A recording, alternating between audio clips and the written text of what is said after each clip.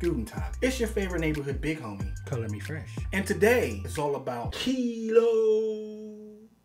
And if you're new here, you're not familiar with my work, I am a custom sneaker artist. I do anything from video games to anime, but I also created an original story called KILO47 so I can put original characters on sneakers. So you did all of this just so you can put characters on the shoe? Why, yes. Yes, I did. I created a lore and story and characters. I then gave those characters abilities, attributes, backstory, and personality, all for the sake of putting them on a sneaker.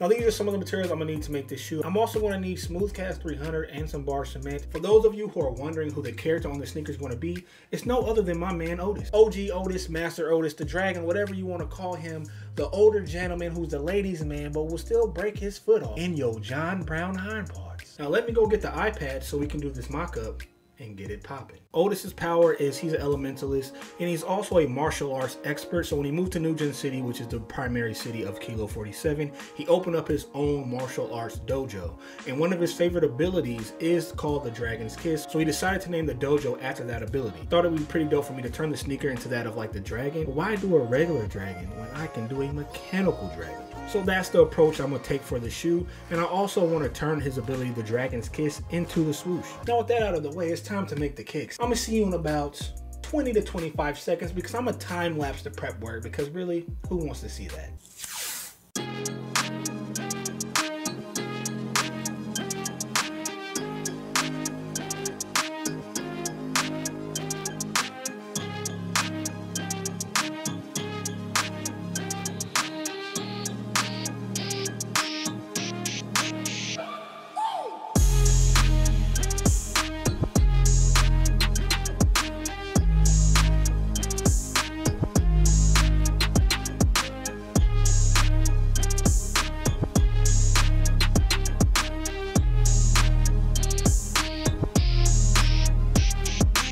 Just finished the prepping and the base coat. I have the gray base coat here, and then I put pinhole filler on the toe box. I don't know why I did it after I put the gray base coat down. Probably should have did the pinhole filler first, but I'm gonna end up painting that anyways. Now for the next step, I really don't know what I want to do because the inside here is going to be like the typical black and white manga panel.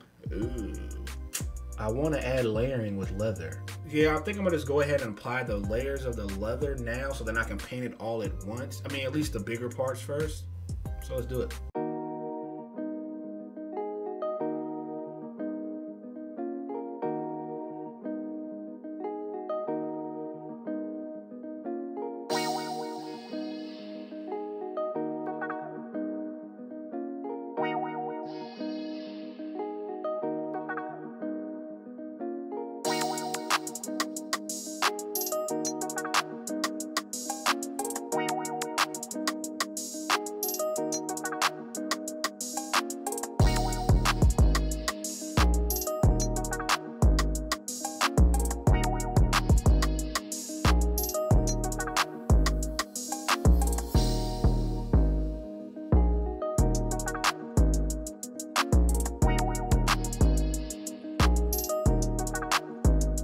So that part is done. So I went ahead and beveled the edges of the leather I put on. I might do this one, I'm not sure yet. I wanted this shoe to be like more weathered.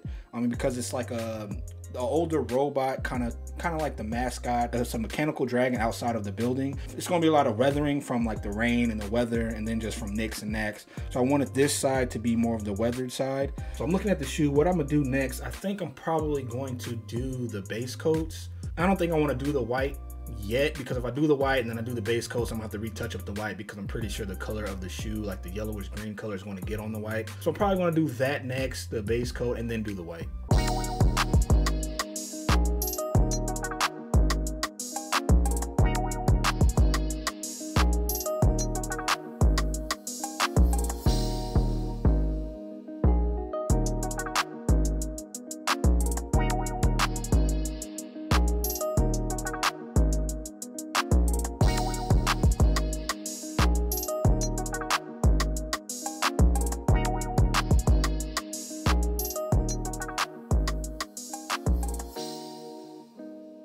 I feel like so far, so good. Now the next step is I'm a bit torn. So I kind of want to start the character work on the inside of the shoes, with the black and white manga panel and then Otis in color. But I'm a bit afraid if I do that now, when I start doing the details like around the shoe, I might get something on the inside and then mess the white up, then I have to touch it up.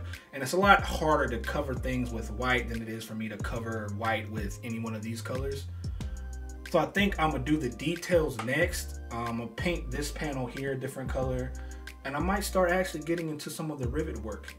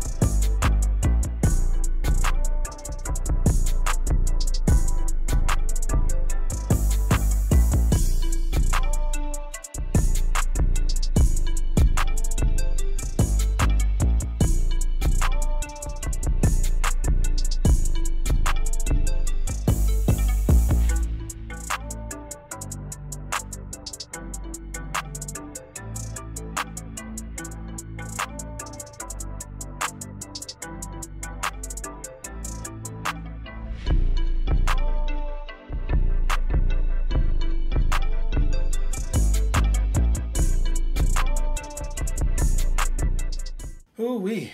So that's done. That took me all day. I think it took me about 6 hours to do that. So anybody out there, do y'all think that this is just Johnny on the spot? No, sir. No, sir. So far, I really like how it looks, but of course, I'm probably gonna have to go back and clean it up a little bit more. I didn't really touch the back panel too much, but I am probably gonna have to fix some of these blemishes and maybe readjust some of the line weights. But so far, so good. Now, the next thing I wanna do is the mid panel here. I kind of wanna have it being like exposed wire. So I might do that next, and then from there, I should be able to start the character work.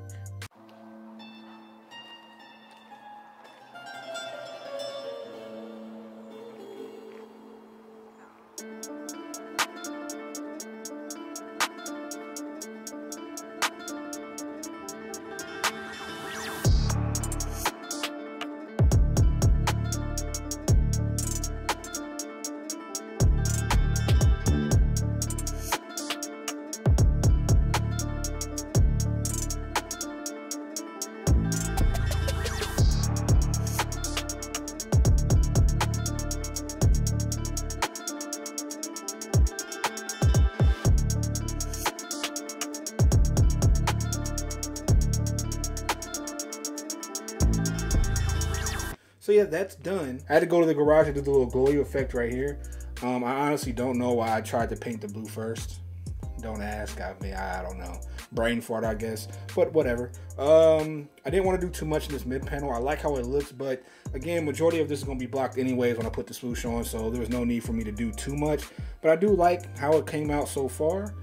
You guys know what's next? Hitting that like button. Zing! So I think next I can finally start doing the character work on the inside here. Now luckily I already have the characters drawn on my iPad. Now because it's my own original character, my own original drawing, I may not have to draw it again, so I could either turn it into a stencil, but I could use like graphite paper and then just kind of lightly sketch it onto the shoe. But then I'll probably have to clean up the white, so I really don't know which method I want to use.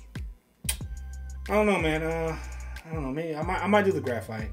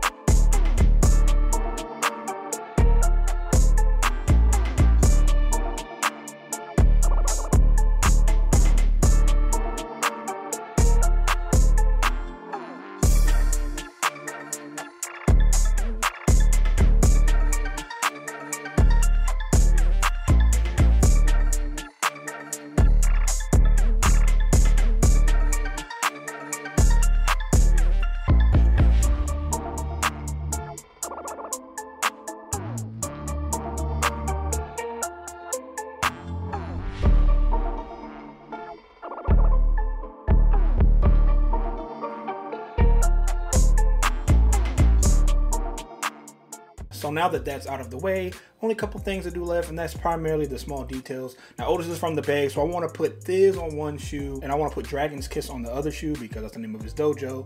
And of course, him being from the Bay, like I said, I have to show my boy Mac Dre some love, so I'm gonna put him on the tongue tag. So let's do it. It ain't no thing to do my thing, it's what I did the best. I copped that crib and bought 2 chains and then I hid the rest. And it's okay to do your thing, but just don't do the most. I put my friends in that old Benz and took that to the coast. It ain't no thing to do my thing, it's what I do the best. I filled my mattress, paid my taxes, then I blew the rest. And it's okay to do your thing, but just don't do the least. I quit my boss and cooked that sauce and fed that to the streets. Sliding it like a wet flow, already fried from the get-go. Alligators look like gecko, everything I do they echo. Big facts, my bank on big man, my drip too wet, that spit can. Yo, swap me like Q-tips, hold that there like dip can. No rehearse, need no reverb, hold your lip, don't say 3 words. Quick trip to get that lick, broad tree fur if you prefer. Quick ride, no time, I'm in there. She clockwise, real good skincare, no TikTok for that. They know that love don't live there. I can't roll dice on your plan. Red Rover, I don't hold hands. Get fortune from my foresight. Investment brought me 4 bands. Don't roll rage, I get... So here we are, ladies and gentlemen. 55 hours later, we've arrived at the promised land. Not doing surgery. New X, new X, new X, new X, new X on me right. New X, new X, new X, new X, new X on me right. I might spin it, I might spin it, I might spin it, I might spin it, I might spin it, I might spin it, New X, new X, new X, new X, new X on me right. New X, new X, new X, new X, new X on me right. So a couple of things about the shoes. So I wanted the scenes on the inside to depict more of Otis's personality for the first pair instead of his fighting style or a fighting scene.